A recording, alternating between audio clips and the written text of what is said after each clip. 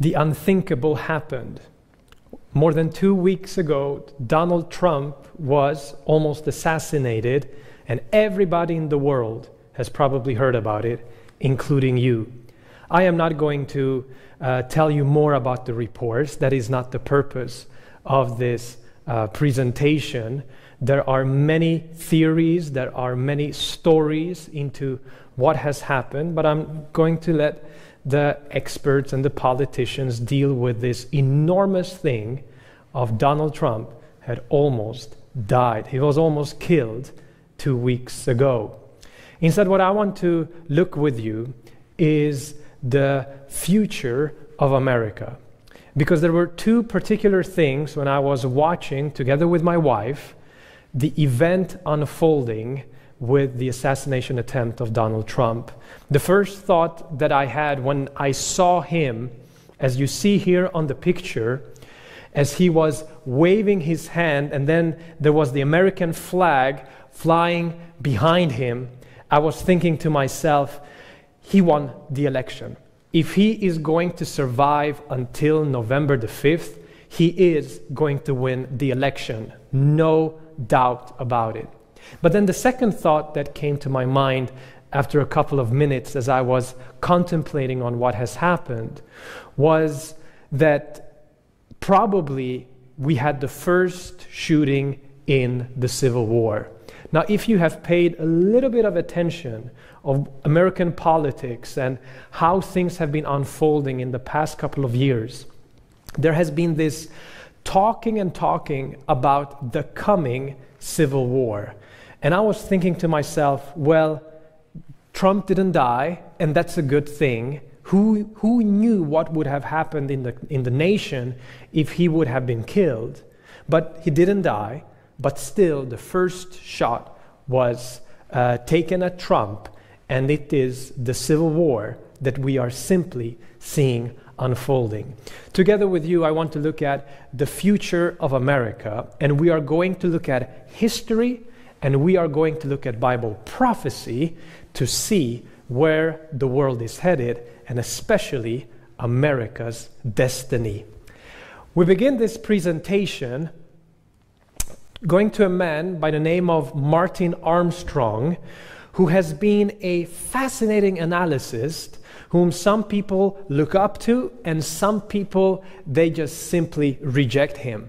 Now, Martin Armstrong has been using quiet analysis, which is complicated to say the least, through the computer models that he has been using about what is going to happen at these particular years.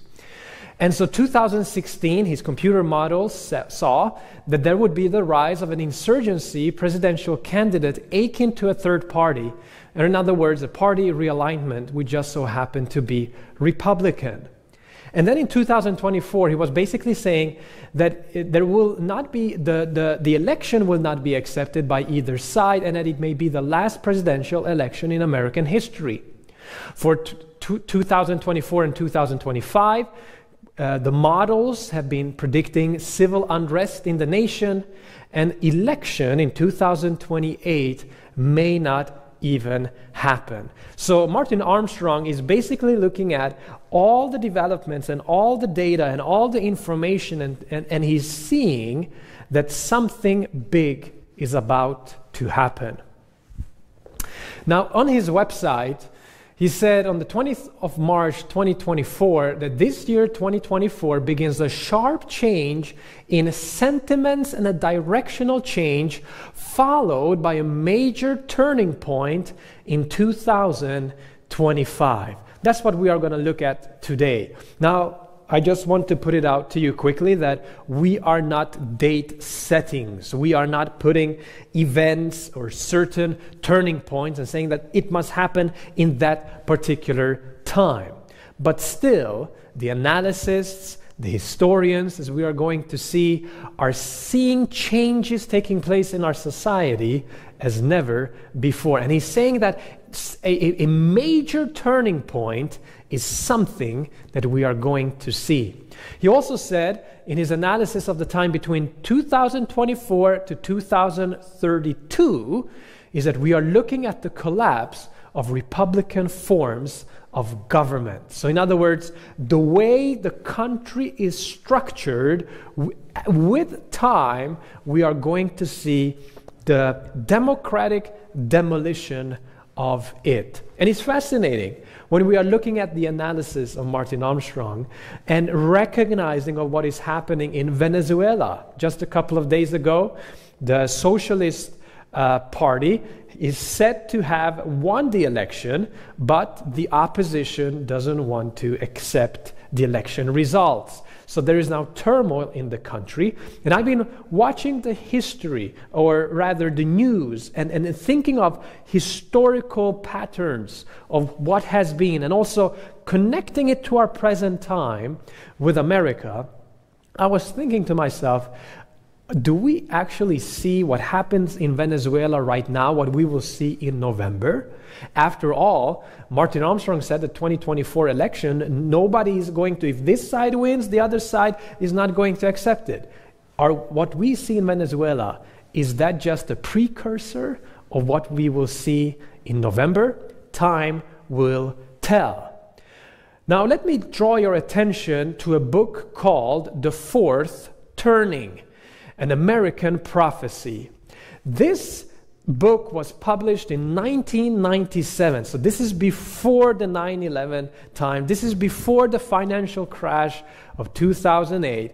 And these historians, two historians that are absolutely fascinating hypotheses that they have put forth, is that history seems to go in cycles. Well, we are progressing forward, but it is going forward in cycles. And these cycles are 80 to 100 years, where you could divide the cycle into 4 particular time periods. Now we're going to go and look into those 4 parts of the cycles, but it is absolutely amazing how these historians are putting forth this hypothesis, which they say that we can go back at least 500 years in Anglo-Saxon world, from Europe and onwards to America, and see patterns repeated.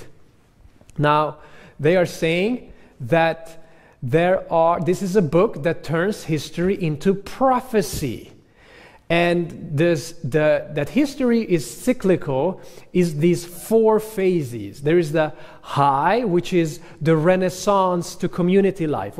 Usually when I'm explaining this time period, it is basically a time when most, if not all of society is agreeing upon major elements that are important. So on moral issues, on spiritual issues, and so on, that there is a unity among people in society. But that status quo is challenged, usually by the younger generation, to which the historians Strauss and Howe are calling the awakening. So here we have a dramatic challenge against the high assumption of society. New spiritual and social ideals burst forth. And as a consequence, society is now unraveling, because certain segment of society embraces the cultural forces, but other ones want to remain in the status quo. And this leads to culture wars, because there are a group of people that are resistant to it, and which eventually leads to the crisis. Arise in response to sudden threats previously ignored or deferred, but which are now perceived as dire. And that is the end of crisis. And they call it the death of an old order and a rebirth of something new. So here you have the 4 phases in a cycle, which they are saying usually lasts 80 to 100 years. And after that, you have the 4 phases again, and a new cycle, and a new cycle, and a new cycle. And they have shown pretty interesting, how should we say it, looking back into history, finding the right patterns, and as historians also seeking to predict of where the world, and especially America, is about to go. Now, how can we offer this prophecy, they say, with such confidence? They say because it's all happened before many times. And here you have the turnings going all the way back to the 400s and the late 400s and the early parts of the 1500s. You have the cycle going, and you have the same thing. So if we look at the awakening cycle, we have the Protestant Reformation, and then a cycle later we have the Puritan Awakening, and then the Great Awakening, then the Transcendental Awakening, which interestingly enough ends in 1844, which I believe is a prophetic date. But then you have the Third Great Awakening, and then the Consciousness Revolution, which they call the First Awakening, the first spiritual revival, which was non-Christian in the western part of the world that had global impact. So basically you have the cycles, and the cycle always ends in a crisis. So whether it's the Armada crisis, the Glorious Revolution, the American Revolution, the Civil War, and the Great Depression, they always end in a crisis. So you have the cycles, as I told you, and now we're going to look at the cycle where we are at the moment. So imagine yourself that you are, as a society, you have just gone through the Great Depression and the Second World War, and now America, which won the Second World War, is becoming the leading country of the world, the most powerful nation in the world, military, economically, powerful allies all over the world. And the United States leads the world forward.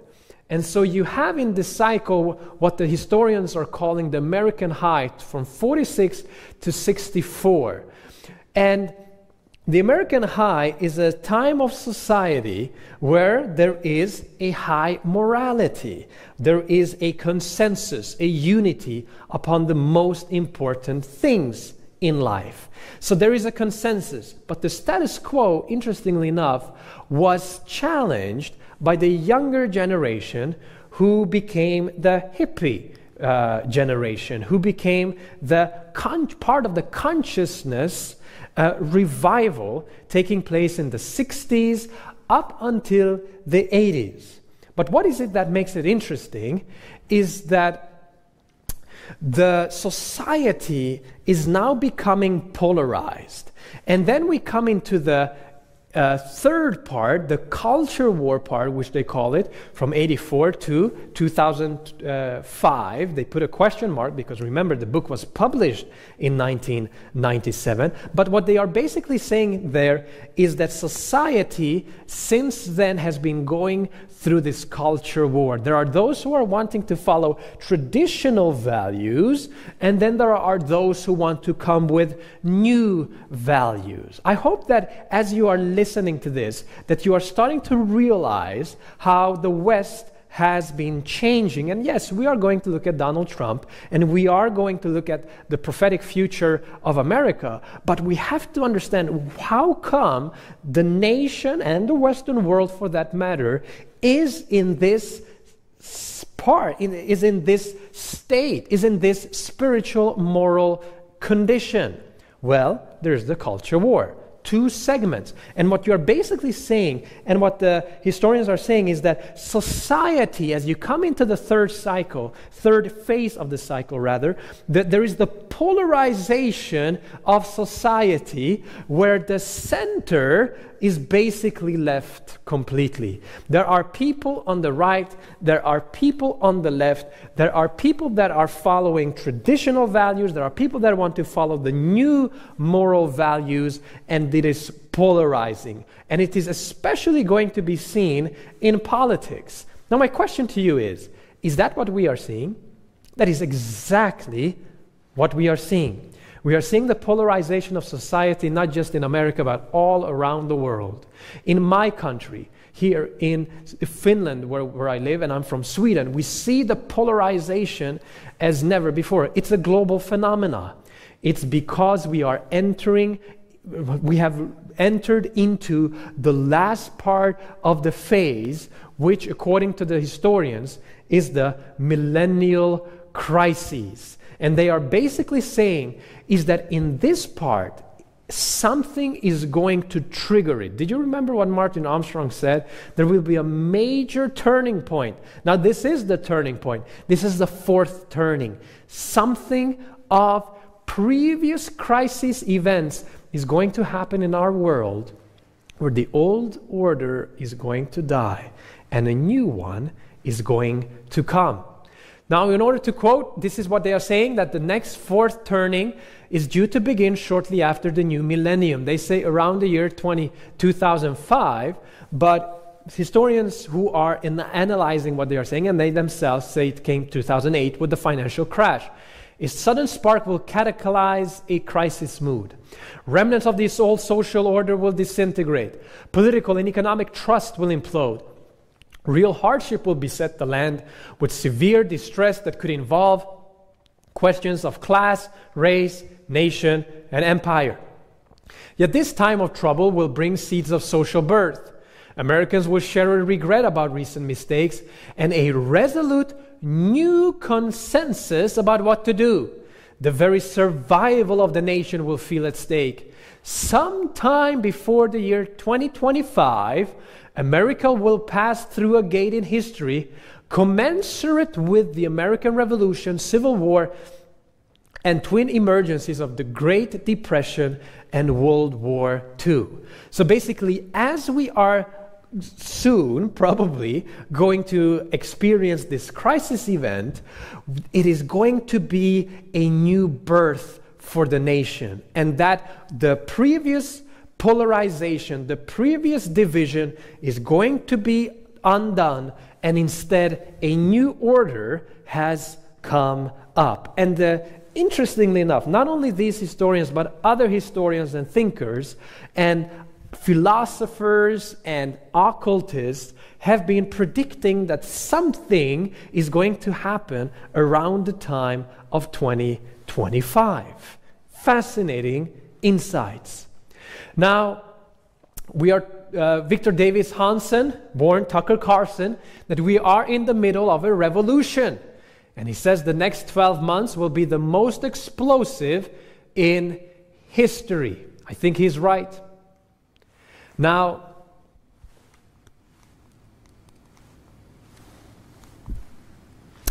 they say that many despair that values that were new in the 1960s are today so entwined with social dysfunction and cultural decay that they can no longer lead anywhere positive. Through the current unraveling era, that is probably true. Remember, that's when they are writing the book. But in the crucible of crisis, that will change. This will require, listen to this, a value consensus, and to administer it, the empowerment of a strong new political regime. So what they are basically saying is that as we are entering into the new cycle, the last cycle is gone, and from the crisis we are entering into, they are basically saying what? A value consensus is going to be, and it has to be administered through a power political regime. So the question is, what has this to do with America's future? What will happen to democracy? What will happen to the forms of government? Now, it's interesting if you look at other theories of where America is headed, and likewise the western part of the world, that you have probably heard, if not, about the Black Swan theory. Now, that is a theory of events, and it is a metaphor used to describe an event that comes as a surprise. And it has a major effect, and is often inappropriately rationalized after the fact with the benefit of hindsight. The term is based on a Latin expression which presumed that black swans did not exist. So basically, this theory is saying that certain cataclysmic events might happen, and the way people are not only interpreting the event, but the way they are trying to survive after this, the way they are trying to solve the situation that might have come about, is what the Wikipedia definition says: it is inappropriately rationalized, and it may have severe consequences due to it being an extreme rarity, severe impact, and the widespread insistence that they were obvious in hindsight. In other words, when you are looking back, once the event has happened, people are like, how could we have not seen it? That's what it basically says. So, are we towards a third world war? Are we towards a nuclear apocalypse? Are we towards a crisis of apocalyptic measures as it comes to a financial crisis? What about the environment that we are seeing collapsing all over the world? In other words, we might not have only one kind of an event. We may even have several events happening at the same time approximately, leading to complete dysfunction of society. Now, in this presentation, I have now presented to you the fourth turning, setting the stage. In other words, we are seeing all over that something is boiling, something is cooking, and it doesn't look good. The polarization that we see in society is as bad as it probably can get, but trust me, it can get worse. And the question, as I have asked several times now, is what is going to happen? That is what we are going to go through in the rest of this presentation. And what I'm going to present to you in the next couple of minutes is what the book of Revelation has to say, especially in chapter 13, about the prophetic future of America. And we are going to look at the Adventist scenario of end-time events. Now, I am an ordained pastor of the Seventh-day Adventist Church. I have been a baptized member of the Adventist Church since 2011. And the way I came to Jesus, the way I came to Christ, was through Bible prophecy. And what is absolutely amazing is that the Adventist scenario of the end times is exactly what we are seeing in the world today. So what is it? Basically, in the book of Revelation, chapter 13, there are two superpowers that we are getting into, basically are described for us. And these superpowers are going to unite at the end of time, just before the return of Jesus. And what they are going to do is that they are going to legislate morality and worship upon all the world. And here we have the context for the mark of the beast. Now, this is the overview. In Revelation 13, 1 to 10, we are invited to look into this apocalyptic beast who is called the Antichrist or the man of sin in other parts. And the way we can identify who this power is that the very details that the Revelation 13 gives us about a lion, a bear, a leopard, and this dragon is actually used in Daniel chapter 7. So in other words, if we understand the book of Daniel, especially Daniel chapter 7, we can understand who this beast power is in Revelation chapter 13. And we have a sequence of kingdoms because these beasts, these animals, are symbolized by empires, by superpowers that have come chronologically after one another. We have Babylon and Medo-Persia, Greece and Rome. And Daniel chapter 7 says that out of the fourth beast, a little horn would come up, and the little horn is the same as the beast power in Revelation 13. And Adventists, together with many other Protestants, by the way, have correctly identified that the first superpower that we read in Revelation 13 is the papacy. And this is amazing. Because prophecy says in verse 3 and 4 that just before Jesus returns, although this power might have received a deadly wound, the deadly wound is going to get healed. And the Bible says that all the world will wonder after the beast. But how is that going to happen? Revelation 13 gives us the answer, because it is in chapter 13, verses 11 to 18, that we are describing this power that looks like a lamb but speaks like a dragon. Let me ask you, in the book of Revelation, and actually all throughout the Old and New Testament, who does the lamb symbolize? It is none other than Jesus, right?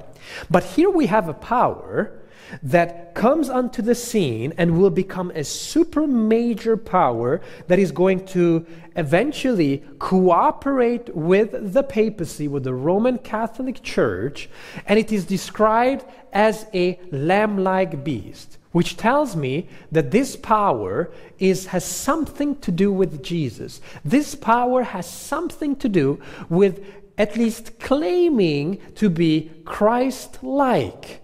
But prophecy says it speaks like a dragon.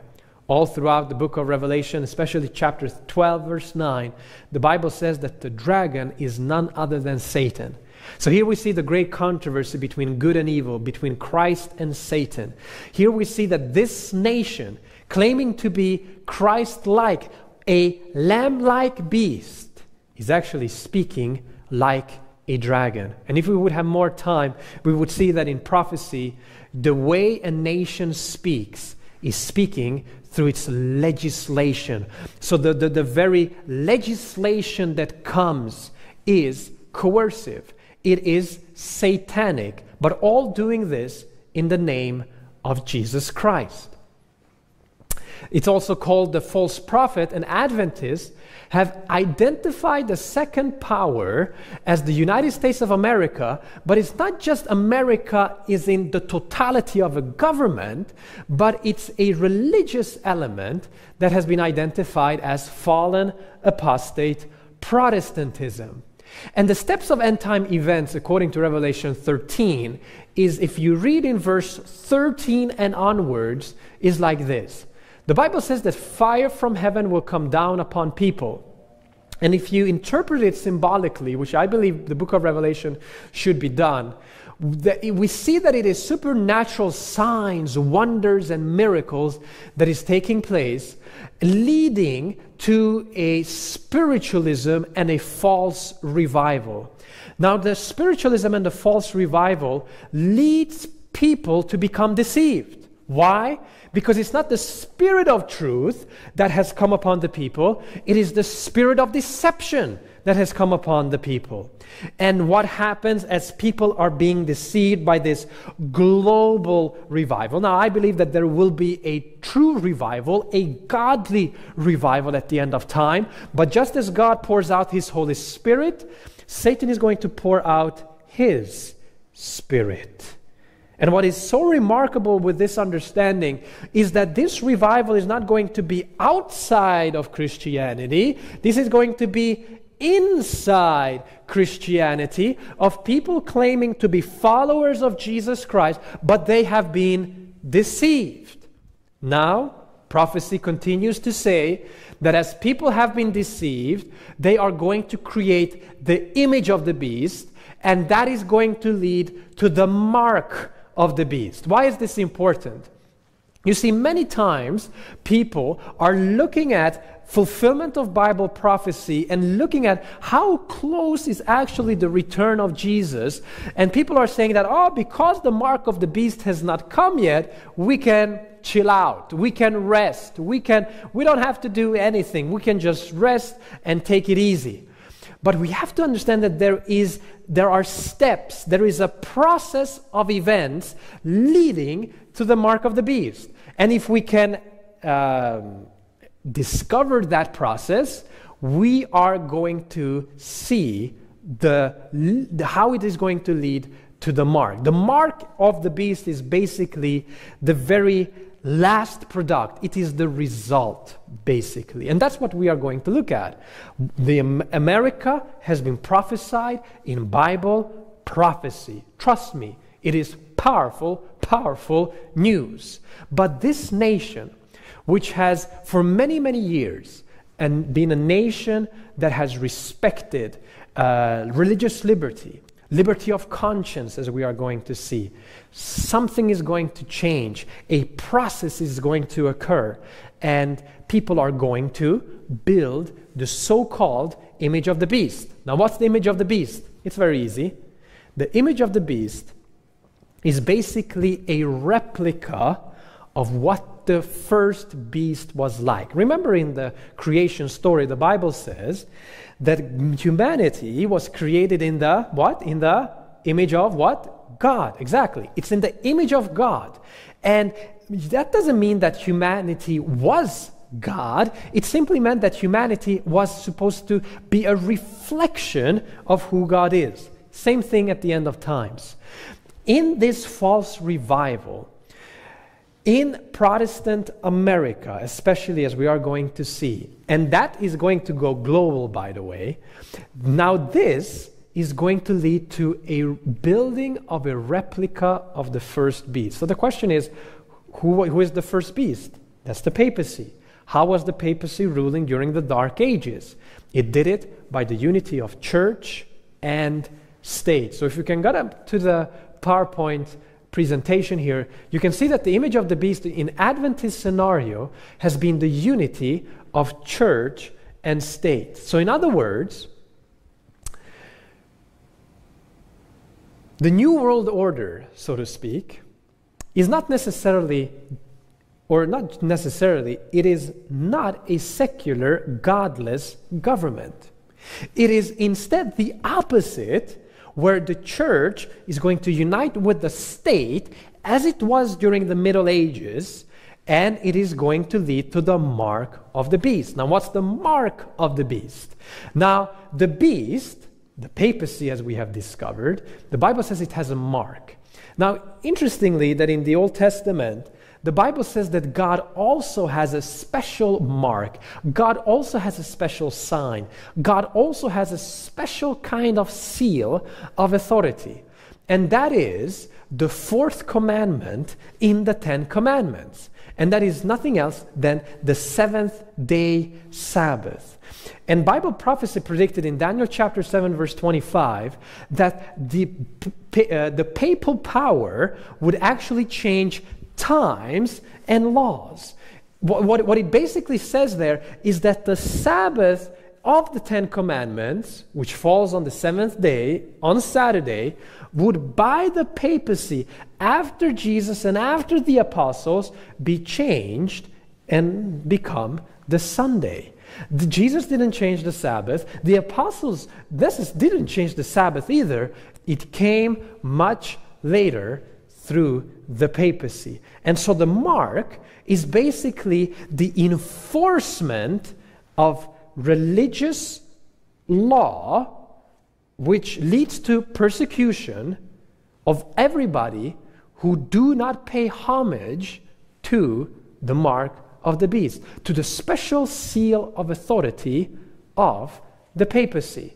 In other words, it is the judicial enforcement of Sunday as a national day of rest, leading to persecution of Sabbath keepers and anti-Sabbath laws. In a nutshell, I have presented to you the Adventist scenario of the end of times. In Protestant America, there's going to be a political movement, a religious movement that is going to come closer and closer and closer together, so much so that a image is going to be set up, a unity of church and state is going to occur, and it will eventually result in enforcing Sunday upon all people. I know that if it's the first time that you are hearing this, that you are probably thinking, what am I that I'm listening to?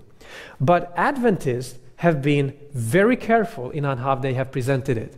In this wonderful book, The Great Controversy, which has this powerful subtitle here under, Will Two Former Rivals Unite? Speaking, of course, about the Vatican, the papacy, the Roman Catholic Church, and Protestant America. And the author of the book, Ellen White, says that when the leading churches of the United States, uniting upon such points of doctrine as are held by them in common, shall influence the state to enforce the decrees and to sustain their institutions, then Protestant America will have formed an image of the Roman hierarchy, and the infliction of civil penalties upon dissenters will inevitably result. She continues to say that the image of the beast represents that form of apostate Protestantism which will be developed when the Protestant churches shall seek the aid of the civil power for the enforcement of their dogmas. Listen very carefully. Now, some people, when they are reading this, they think to themselves, who cares? This is not even happening. I'm going to show to you that this is happening right before our very eyes. And this presentation is going to be a long presentation, but at least we have all the material covered so you know where to go if you want to go back and listen to it again, or tell people you should really listen to that part of the presentation. Look at the process. The churches are uniting upon common points. Number one, that is going to lead to an alliance in which they are going to go to the what? The what? Tell me, come on. The state to enforce legislation. She doesn't go into what the legislation is, but this unity of church and state will inevitably lead to the persecution of those who do not fall into the mainstream. That's how it always have been. And Protestants especially should know from their history when church and state unites. That's why Protestants have championed religious liberty, liberty of conscience, free speech, and many of these wonderful individual rights, as we are going to see later on, which is under attack, not only by the left, but as I'm going to show you, up from the right as well. Second point, Ellen White is so prophetic in her describing here, is that it says that when the Protestant churches, if we go back and see the previous quote that we read, she said that when the leading churches of the United States. Why is this important? It is because somebody might say, will America legislate an established church or religion? That is not going to happen. That's not what Ellen White says. That is not the Adventist scenario. The Adventist scenario is not that there is going to be this established only one church that people have to follow. She says that when the leading churches come together and when the leading churches unite, they are forming a religious and political alliance, you see? And they are going to go to the state. And this is what Adventists have understood as the image of the beast. This is going to be very important, as we will see in a couple of minutes. Let me read to you another quote from Testimonies to the Church, written in 1885. She says, by the decree enforcing the institution of the papacy in violation of the law of God, our nation will disconnect herself fully from righteousness. Listen to this. When Protestantism shall stretch her hand across the gulf to grasp the hand of the Roman power, when she shall reach over the abyss to clasp hands with spiritualism, when under the influence of this threefold union our country shall repudiate every principle of its constitution as a Protestant and Republican government, and shall make provision for the propagation of papal falsehoods and delusions, then we may know that the time has come for the marvelous working of Satan, and that the end is near. The papacy is going to unite with Protestantism, but it's going to unite with spiritualism. And as this revival is taking place, under this threefold union, we just read that every principle of the Constitution as a Protestant and Republican, government is going to be repudiated. Interesting that Martin Armstrong had a similar insight into this. And that is what the Adventist scenario has been looking like. Now, Donald Trump is a fascinating man, and he is running for office again for the second time to become the President of the United States. I am not telling you, if you are an American citizen, if you are to vote for him or vote against him. That is up to you and to your conscience. But what I'm presenting to you is that we are seeing prophecy being fulfilled. Listen to what Trump said for a particular event for national religious broadcasters where pastors and priests and other religious leaders assembled. Ladies and gentlemen, with your help and God's grace, the great revival of America begins on November 5th, 2024. We'll be able to do it because you're the people we want to hear from, the pastors and the ministers and the rabbis. The people in this room are the people we want to hear from, and they have to have a political voice. You know, if you think about it, you have men, you have women, and you have religion. If you look at it, you have more than the men, you have more than the women. You have such power, but you weren't allowed to use that power, and you're now allowed to use it. I get in there, you're going to be using that power at a level that you've never used it before. It's going to bring back the churchgoer. I mean, you have to see. I don't like the charts when I see charts where they're going in the wrong direction. We don't like that. We're going to bring it back, and I really believe it's the biggest thing missing from this country. It's the biggest thing missing. We have to bring back our religion. We have to bring back Christianity in this country.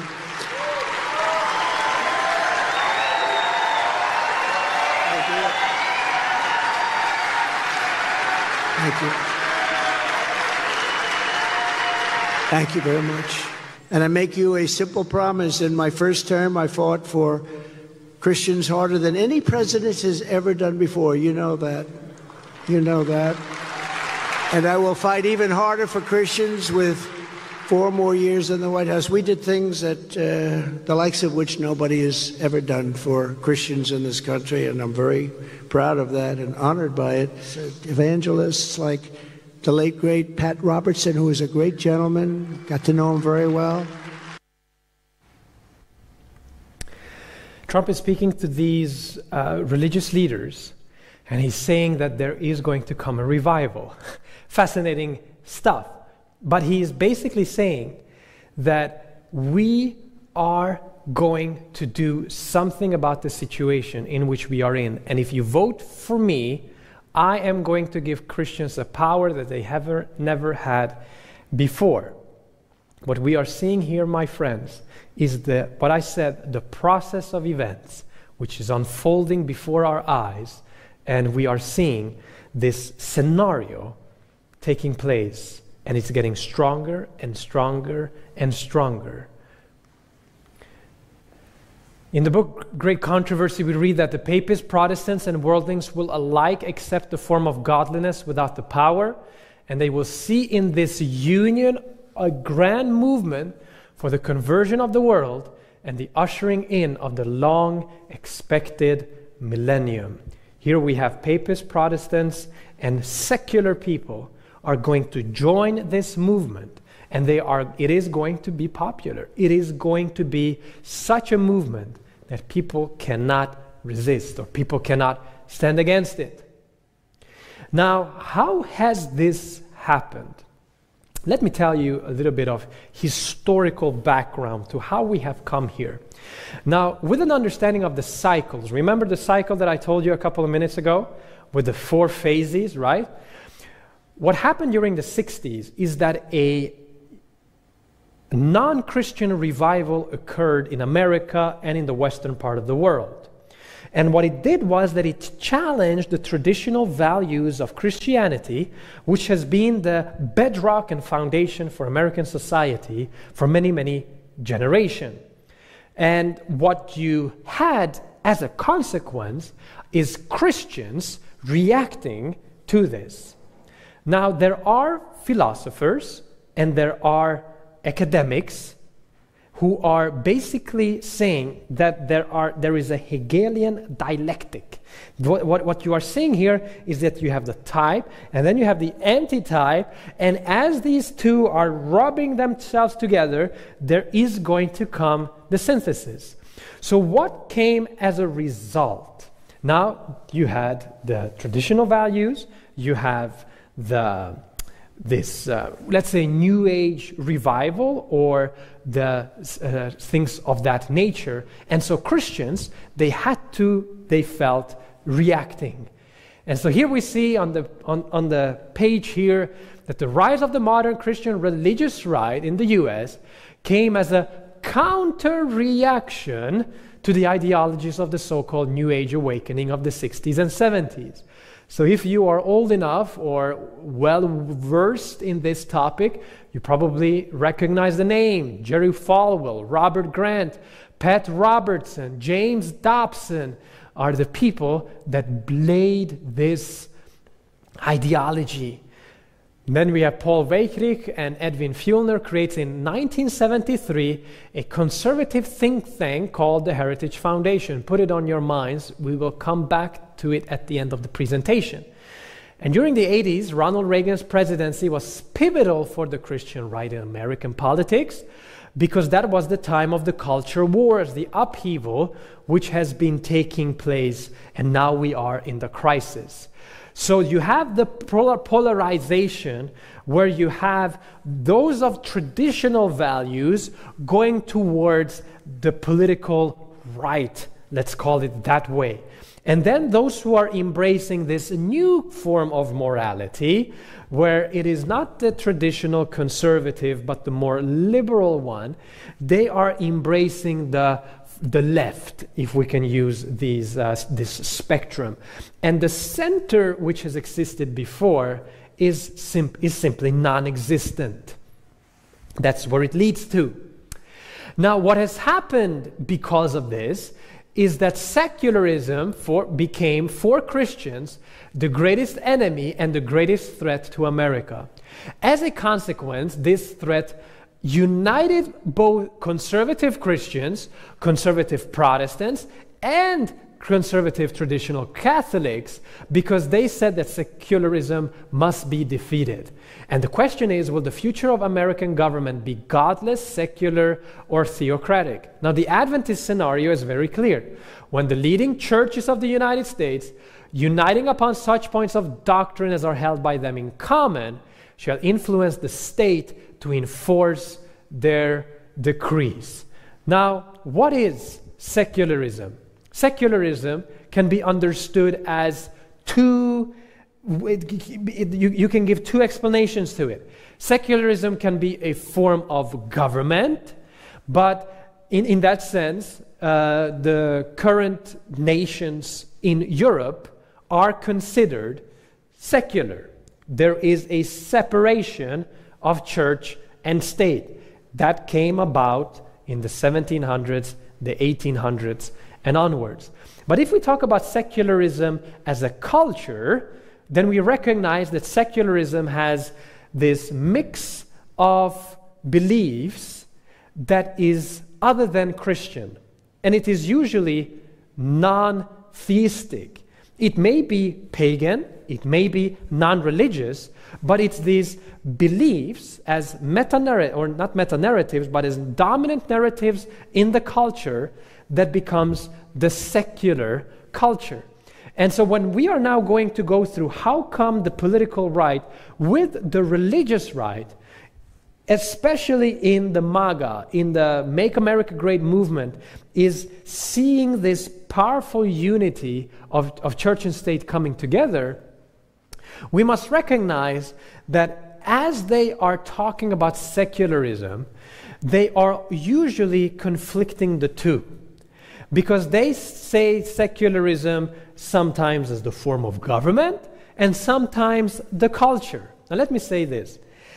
I am a strong supporter of a secular form of government. I thank God for the separation of church and state, because whenever church and state has united in history, it has always led to the persecution of those who have other thoughts, disagreements, dissenters, as we saw in the Great Controversy.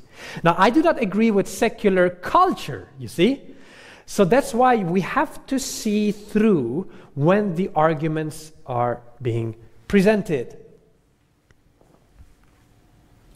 In 1994, evangelicals and Catholics together toward a common mission. This was a time, especially in America, a very particular event which combined several theologians and philosophers and religious leaders to discuss how do we stand ecumenically, evangelicals and Catholics.